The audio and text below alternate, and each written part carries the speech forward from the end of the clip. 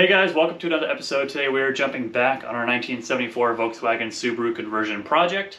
Today we're going to be doing some more patch panels for some spots that are rusted through. Now a few episodes ago we did some patch panels, but just our bigger ones that are more of an immediate need. Over our fuel sender and underneath our clutch foot were really bad spots. We had those taken care of, cut them out, made a cardboard template and tacked those in. Now last episode we had to cut that patch panel out above our fuel sender to put a new fuel sender in it. The original one that was in it was no good. If you didn't see that episode, make sure you guys check it out. I'll put a link down in the description for that one as well, so you can check that and get up to date with the project of where we're at. So we're going to chop that one back out. We're going to make a new one. There's a couple small holes back behind the driver's seat. We're going to need to fix those as well. Just looks like some water damage and made little holes in it. Maybe we'll be able to tack some weld in there and plug some of them without having to cut a big patch out. And we also have another one right underneath our driver's seat. When you look straight down, it's there on the bottom. It looks like someone tried to repair it in the past.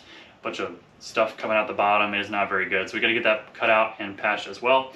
So I think we're going to work front to back. We're going to make sure we're all set to go in the very front cabin area, then go behind the seat, and then finally finish with that fuel sender cover. These aren't going to be super perfect patches, you know, with all the ribs and the patterns of the floor, and it's not going to be that serious. It's more just to plug the holes. That way we can have more of a watertight seal. We'll primer them, you know, do a rubberized undercoating on all those pieces wherever we can to make sure they don't rust in the future, seal them up, get them all taken care of. So first things first, let's get to the front here. Let's cut out that bad spot underneath our driver's seat. I'll show you what it looks like now. We'll start cutting it out, make some templates, start welding in some patches. So here's one of our original patches. That's the one under our clutch foot that we did a few episodes ago, but you see there's still another one here. Looks like some of the old sound material coating. I don't know what this is. It's still on there, so we need to cut this out and see it's full kind of caves down into this hole as well. So we'll need to do our best to cut nice and close here to try and not get into this joint. Then we'll go to where this little crack is, up over, and then back through. Try and make a patch for this. That's going to be our biggest spot. Our next spot's going to be back here. You can see these little pinholes back there, especially over here as well. There's a couple over there, so I need to do those as well. And then that monstrosity of a temporary hold needs to come out as well. So we're going to break out our marker and our grinder, and we're going to mark out where we want to cut this. Again, being careful here. So we're going to cut this out, grab our ear and eye protection, and chop this out.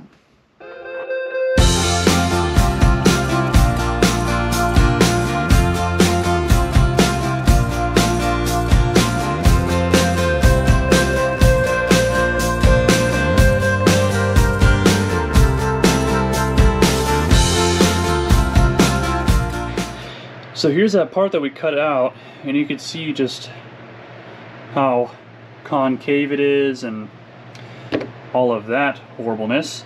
Looks like some sort of seam sealer. There's just stuff down in there. I don't know what that is, but you can see that sound deadening material, original stuff that's on there, that black goo. It's a little warm, but glad we cut that out, because we are going to come back in here. See the nice hole we made?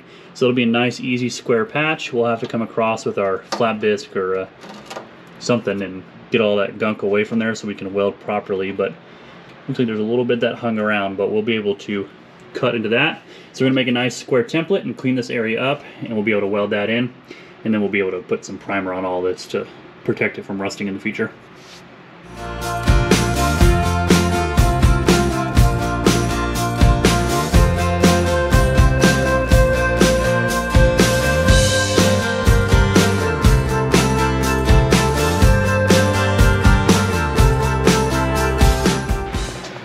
We've taken our wire wheel attached to our grinder, and that really made quick work of this old rubber coating. See, it took it off really well, but it did expose another little fracture crack here and another small spots here. So when we go to weld this patch in, it's going to get a little dicey right in here and over here and over here. So we've got a little bit more to fill in on our original patch, but we're going to see if we can just fill that. If that's the case, we'll just keep, you know, knocking it out, and if it ends up becoming too much of a patch, then, or too much of an area, we can make a patch for it.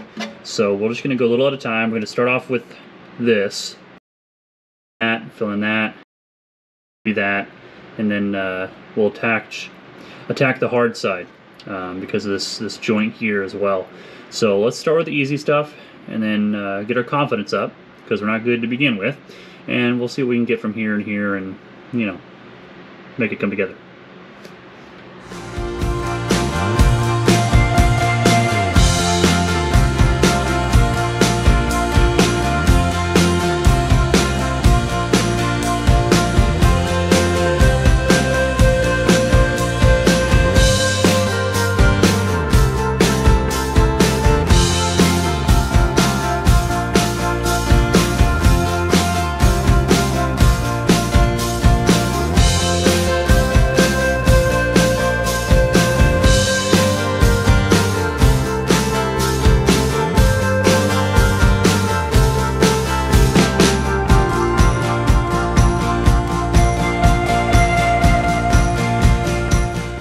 So we've got that patch installed.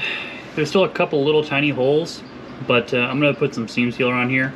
Be able to plug up some of those little rust holes as well. That big crack here on the bottom, we got that filled in.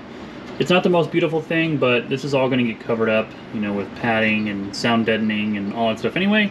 So the seam sealer will take care of the little tiny pinholes. I mean, that is way better than, you know, this that we started with. So I'll gladly take little tiny pinholes that need some seam sealer over leaving that in there. So first patch is done. I think the next place we go is back here behind the driver's seat. Kind of see some holes there. It's a little crunchy, so we're gonna come back here with a hammer and see what we can poke out, maybe even with a screwdriver, and see what comes out of that. Maybe we can do one big patch to take care of all of it at once and be done with it, or some little small spots. We've also got those little holes right over there to take care of as well. It looks pretty thin, so I don't think we're going to be able to fill that with weld. We're going to have to probably do another big square patch for that one. We're going to rinse and repeat, do the same thing with these and this as we just did up front. That way we can start, you know, sealing this thing up. Because as soon as we get these patches installed, we're going to, I think we're going to be able to start putting the sound deadening material in. They've got big rolls of it, so we're going to put it, you know, in the doors and in the panels, and these big square panels, especially in the sliding door, on the floor, on the ceiling, so it doesn't sound like that. And start sealing this thing off. I just want to make sure all these rust holes are fixed first before we put the sound deadening on top of it, because I don't want it to trap in that moisture. So we're just going to move on to the next ones. Grab our work light. Slowly start working our way around with the welder and patch them up. Again, not beautiful, but it's a lot better than the holes they are. Let's get to work.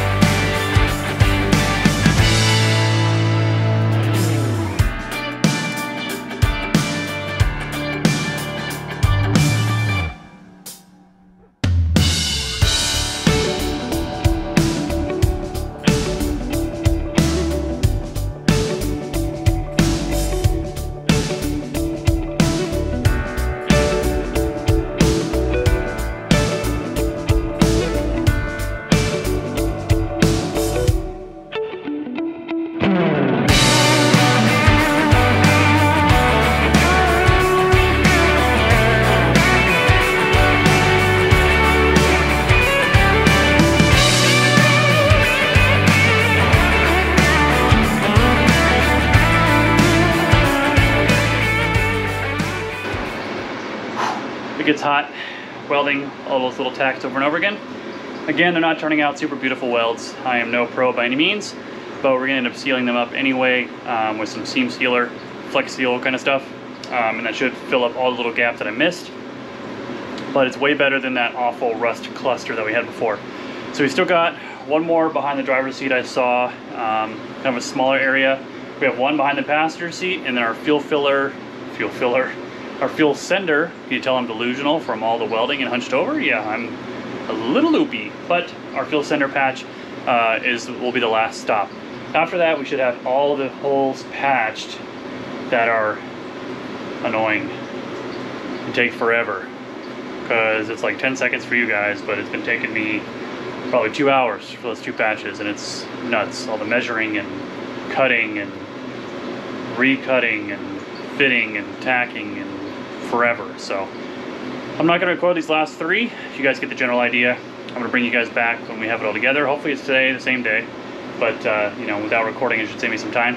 And I'll bring you guys back when we have those all in there. We're going to spray them down with some primer so they don't rust. So 2 down, 3 to go. Almost halfway. The next day. All right, so yesterday we were able to finish up doing those patches, and this is kind of what we came up with. Is we were able to fill in some of the small holes here with weld, which was nice. A lot of good metal was still here, so we didn't have to cut out huge patches. But this corner got pretty hairy pretty quick. So we did that first patch that you guys saw, and then we ended up going this way where there's a couple more holes here, and that's what this is.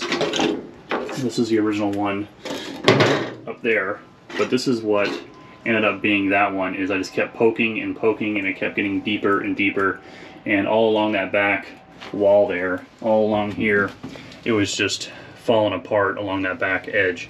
So I ended up having to cut out all that because there was no way I was going to try and weld around all that mess, and it's super thin, so I didn't want to risk any of that. And you can already see it's pitted really bad. It looks like someone just put some coating over top of it, or it was the original coating that just retained the moisture. Either way, that corner was really toast, so we took just a flat panel, a relief cut up in the corner, and just kind of hammered it into place along with these grooves here. It is just roughly tack welded in. So that was one big patch there, this one already. And then one patch we did have to do for here. It was just a lot of thin stuff again, so we had to get rid of that. Then on the back with our fuel sender, what I did here is, again, not pretty, don't approve of this method, but we took some old vacuum hose and made some rubber edges around it. We plug welded the 2 backs and then some screws. So if we need to access this in the future, we can easily just pop this out and put it back in, and that should take care of that. It's gonna hold. I mean, it's gonna do the job, and I want easy access in the future. If we ever have to get into it again, we can. But all of those are taken care of, and of course, our one in the front driver is taken care of as well. You can see some daylight coming through there, but we're gonna put a coating on that. So the next thing is we're going to need to blow this out, get all the weld dust and all the grinder dust out of this thing, blow it out. What I'd really like to do is probably take the hose and hose it out as well to really get all of that out of it. And what I want to do is go to the store. We're going to pick up some like Flex Seal type stuff. Seen some good reviews as far as sealing cracks and things like that for that. So that's what we're going to use. We're going to get like a quart jug of it, and then we're also going to get the spray can to get into the corners. We're going to go up about 6 inches. I guess I can show you guys here. We're going to go up about 6 inches into it. So we're going to spray into the corners and go up, you know, about that high all the way around, just to seal the edge. And that'll really fill in a lot of these little gaps that were left from the welder. It'll seal it all in, and then in the middle we'll actually just take a paintbrush and a roller and just actually roll it on in here in the middle, and that should take care of sealing this out of all of the any potential moisture that could get in here. Will be on top, not stuck underneath. So we're going to fill in all these spots with the kind of Flex Seal stuff, and that will take care of it. We're going to go all the way up, all the way back around the edge as well. We won't seal in that, of course, or that. We'll just go around it. But seal this all in, nice good edge, especially with us going camping in the future. We're going to be outside a lot, the door's going to be open a lot, humidity in the air, things like that. So we want to make sure that none of that is going to affect any future rust. So let's clean this thing out, set you guys up, spray this out, get it all nice and clean. Any leftover pieces and parts, you need to make sure that those are taken out as well. Clean it up, let it dry out, probably take my leaf blower to it, help move some of that water out, and let the sun do the rest while we go to the store. So let's get to cleaning.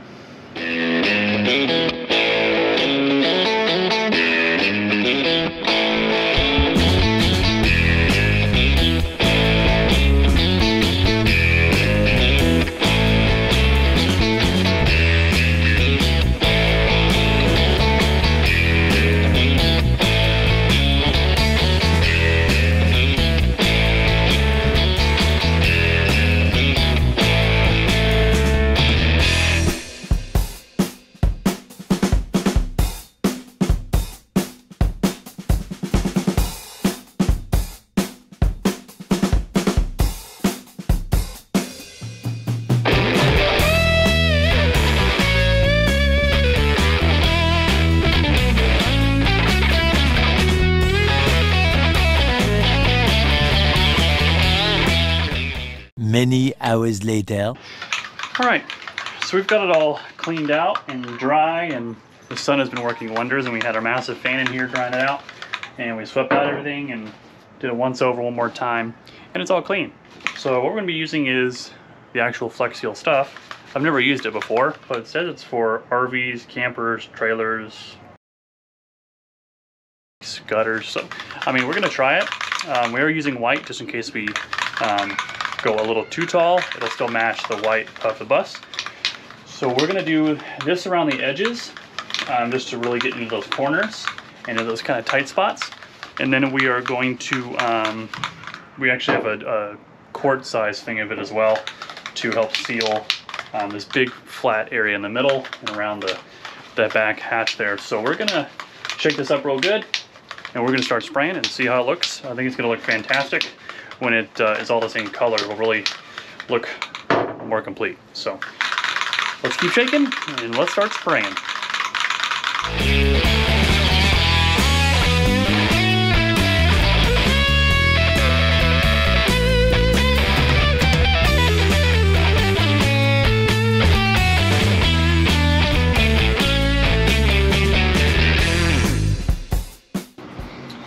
So we laid the spray around the edges to really get down in those cracks and crevices. Some of the holes didn't get completely filled, but they were pretty close. So I think when we start rolling on the actual thick stuff across the middle, we're gonna start on the way back and work our way towards you.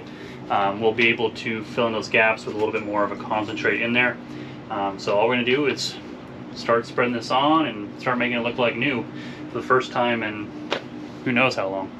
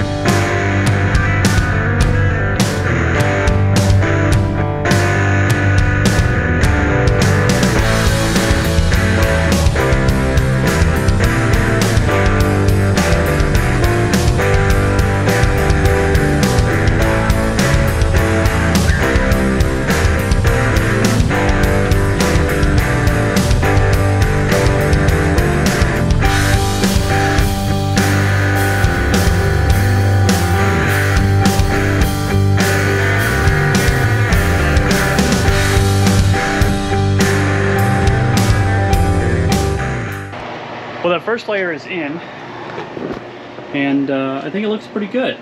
Pretty even. Got some little patches to do here and there where the brush didn't quite get down in there along that border as well. Might go grab another spray can just to hit in the gaps and everything like that where it's kind of tough to get the roller in. But it looks way better just with that first initial layer. What I want to do is go all the way up and around this way, and then up the tunnel as well, and then finish up here last, because there's already kind of a factory coating on here, but some of it definitely needs to be covered, like underneath my feet right there. Come around this way, help seal some of these metal to metal gaps here, and just all along the edge. But I think the next thing we're going to do is come down this way, start at the bottom, work our way up, and then towards us in the back, and doing all this all over again. You guys kind of get the idea. We're just going to do massive coats of this, letting it be on a little thin first, let it dry, and then we'll come back through with whatever we have extra and do another layer if we can. I just want this nice and thick to plug any sort of holes. You know, we've got a little hole over there, we got to plug that. So looking good. We're just going to keep on applying this stuff, and then it's a nice hot 85-degree day, so it's going to dry pretty quick as it sits. So let's keep on brushing this stuff, and I'll bring you guys back when we're done with all of our final coats. The next day. All right, so this is the third day working on this, but you can see we're finally sitting on the Flex Seal that we put on yesterday. Now this takes about 24 hours to 48 hours, depending on your climate, to dry, and we have this nice and dry, and it's actually, maybe I can show this, it's like pure rubber on the bottom, which is fantastic for exactly what we want to do, for camping and keeping this waterproof. It filled a lot of little tiny pinholes all over the place. And took care of that. Even when you look from the bottom, you can see little white specks here and there where it filled in those little tiny gaps, which is exactly what we needed, because some of those we didn't even know we had, just because they blended in so well with what the original floor grayish stuff hid those spots really well.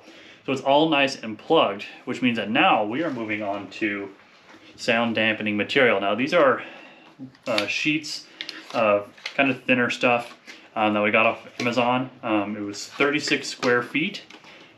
For $70, I believe. It's like 50 mil, so it's a little bit thinner. I didn't want to get overly thick stuff, just because we are going to have this as well. And I'm also thinking about weight, because if it's way too heavy, we're going to start really weighing down this bus more than we need to. So we're going to do like a before and after. I'm going to put all the stuff on the ceiling first, then come down on the walls and the gaps here between the panels. And then whatever we have left over, we'll go like over the wheel wells, and then go to like underneath our feet in the front. That's another noise spot where the wheels are, to really dampen that as well underneath the seats. But priority is ceiling and walls, and then we'll move to floor sections to really get that road noise down.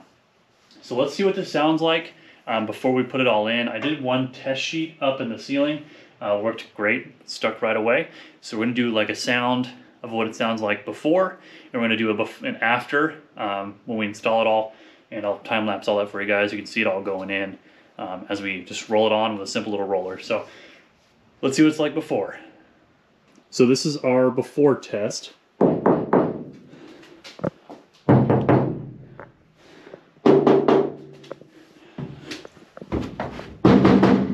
that's so bad. Actually sounds pretty solid with the Flex Seal on there. It's kind of rattly, but you can see where we've already done one patch. So we're gonna go through, we're gonna install all of it in here, and we'll do another sound test in these same spots to see how much of a difference it makes.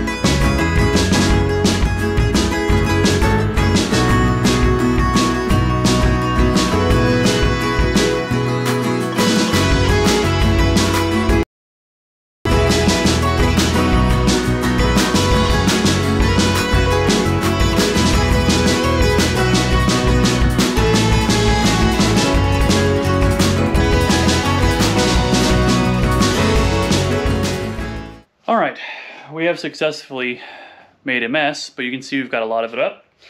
So what we've done in here is we've gone the whole ceiling all the way across, and you see around the joints, I got it nice and tight to follow the seams, and then around and all the way over. That's why I left a gap. So it fully encapsulates those crossbars all the way across. Here, same thing here. You can see there's a little bit of a crack where I stressed it a little too close, but it's all in there. And then we came across here right above the wheel wells, kind of patched a bunch together, kind of dispersing it a little evenly. And then here on the back wall especially. Now, I didn't make these up side by side, again just trying to conserve some of what we have. I did it on this side as well, and we also did it in the doors here. So all we've done is just the back here. We haven't even touched the front besides the roof. And just like that, 36 square feet is gone. For some reason, I thought that was gonna go a lot farther than it did. But if you think about it, it's only a 6 foot by 6 foot square, and that's 36 square feet. So it goes pretty quick, especially with the big, wide, flat panels that the bus has. But we can do our test to see how well. So before, it was that kind of tin sound. So now we're gonna try the roof. Oh yeah, way more solid on the doors, much better. And then I think the back was the worst, where it really had the rattle. Oh, what a absolute difference. Now there's a little bit of a rattle coming from those panels there. I haven't gotten to those yet, obviously, but this is way better, and you're still hearing the rattle that is not covered, but I mean, it's pretty solid in here. So that is huge improvement. I'm going to call that a huge, oh, if I can sit down here, whew. I'm going to call that a huge win. We're definitely going to need to order probably another 36 square foot box. Luckily it's pretty affordable. 36 square feet was $70. So, and look how far it went. And this is just kind of patching. This isn't side by side. So if you're going to do this and you want to go side by side the whole time, I mean, you're going to need probably 4 boxes, to be completely honest, to do the bottom, the top, all the walls, everything like that. We haven't even done the driver and passenger door yet. And we haven't done the front of the bus yet, you know, with the fronts that faces the street below the dash. We haven't done that. None of the floor is done. I mean, we still need to do our wheel wells. You see how tin those are. We have to do the back door in between all that. And, you know, I'd probably like to do up here as well where those seams are, to get those covered with sound deadening as well, because where those joints are is where we're going to have the most rattle. So that's why I really overlapped them where I could to really absorb that sound. I'm probably not going to do the back of the chairs, so I'll probably go up along here, because you just because the gas tank's behind there, it's just hollow. So I definitely want to cover all the floor in this stuff. The floor I might do just kind of like we did the ceiling, leave a little inch gap between it all and just do front to back, and that alone is going to eat up probably a box on its own, or pretty darn close. All I'm trying to do is block out the road noise. I know there's going to be more stuff in here, and that's going to eat up a lot of the noise as well, but I don't know if the audio is picking it up, but it already just sounds more encapsulated, if that makes sense. But it's just working out really, really well, and I'm really happy with this. We just got to order more and just rinse and repeat and find some more gaps and start filling up all these little areas that are left open.